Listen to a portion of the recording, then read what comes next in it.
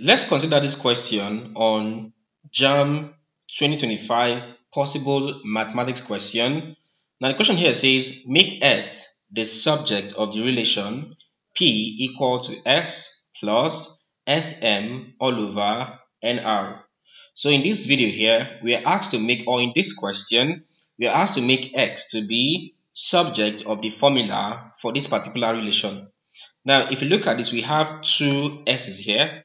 We have s here and also s at this point. Okay, so how do we make s to be subject of the formula? Now, you don't go to cross multiply here. Okay, you only cross multiply when you have a single fraction on both sides of the equation. If I look at this, I have a fraction here on this side here, and this one here, or there's a plus connecting this. So at this point here, I cannot cross multiply. So what do I do at this point? My first task would be to express the right hand side, which is this, as a single fraction. And how do I do that? I will take LCM of denominators. So step one. Alright, step one will be to take the LCM. So take the LCM, lowest common multiple, of the denominator. Alright, so how do we solve that? So for this, the equation becomes P is equal to S plus, you have Sm, that's Sm all over Nr. I'm taking the LCM of denominator for the right hand side, that's for this side here. Okay, so what do I have there? Of course, this is over 1, so we'd have something that looks like P is equal to, for the right hand side, the LCM there obviously is Nr. Okay, so I'm taking the LCM of Nr, that's this, and 1, which is obviously Nr. So I'm having Nr.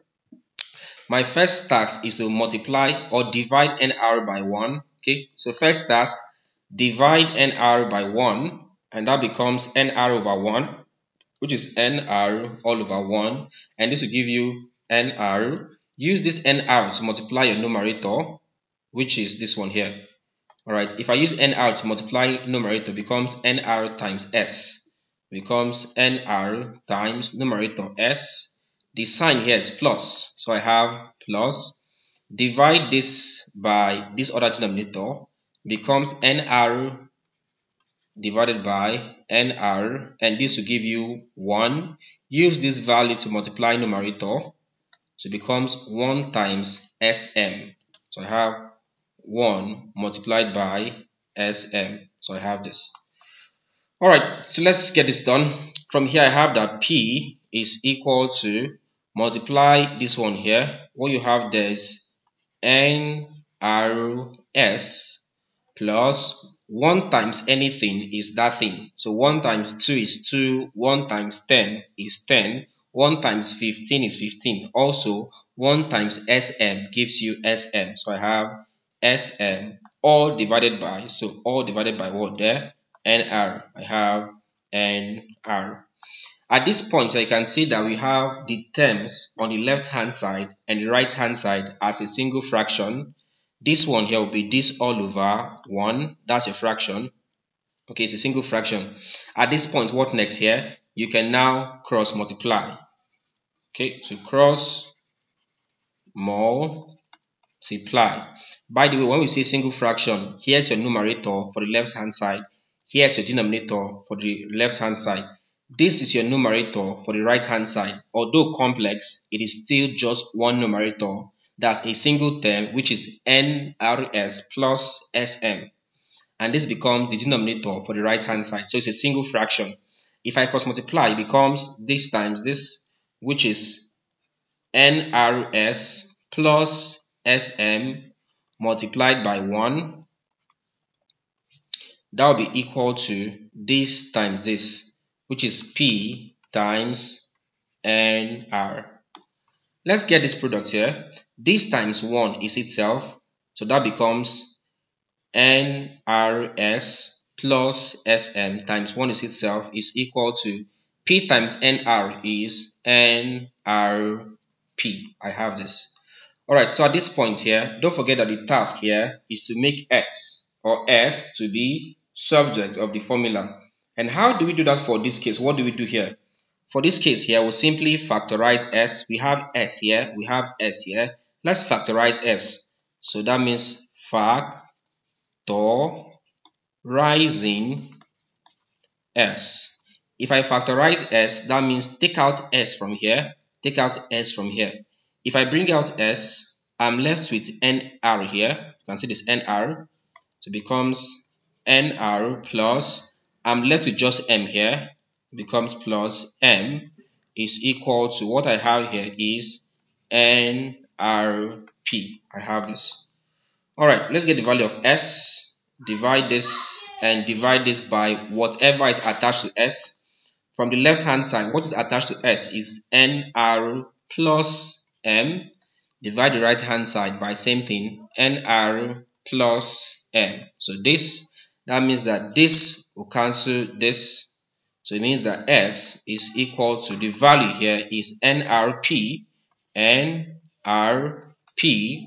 all divided by nr plus m. So basically this becomes the answer to the question. So this is how we can make s to be subject of the formula. Okay, now let me give you a task here. For this same question, try making n. Let's say we had here as n here. Let me add an n here. So you had mp, then you have n here. Your task here is simple. Make n to be subject of the relation.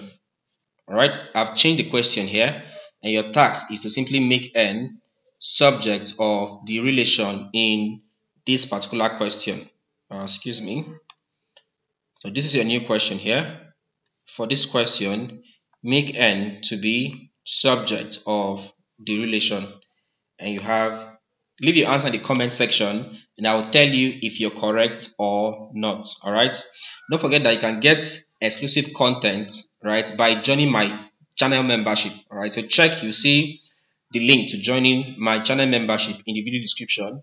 You can join any of the available channel membership to get access to exclusive content. Also, don't forget that you can get my available courses and books on my website. Simply visit www.jonaemmanuel.com/courses or www.jonaemmanuel.com/books. Register an account to the website and then proceed to get any of the available courses or books. Okay? Alright guys, so if you enjoyed this video as usual, please do well to hit the like button, like this video, leave a comment. For the comment, I gave you a task. Alright, solve it, leave your answer in the comment section, which is to find or to make n to be subject of the formula. Leave your answer in the comment section and I'll tell you if you're correct or not. Alright, don't forget to also subscribe. If it's your first time here or if you're yet to subscribe, please do well to subscribe, hit the bell icon and select all so that you get notified whenever we upload a new content. Then finally, share this video to your friends and your colleagues so that they can also learn. Thank you and see you in our next class.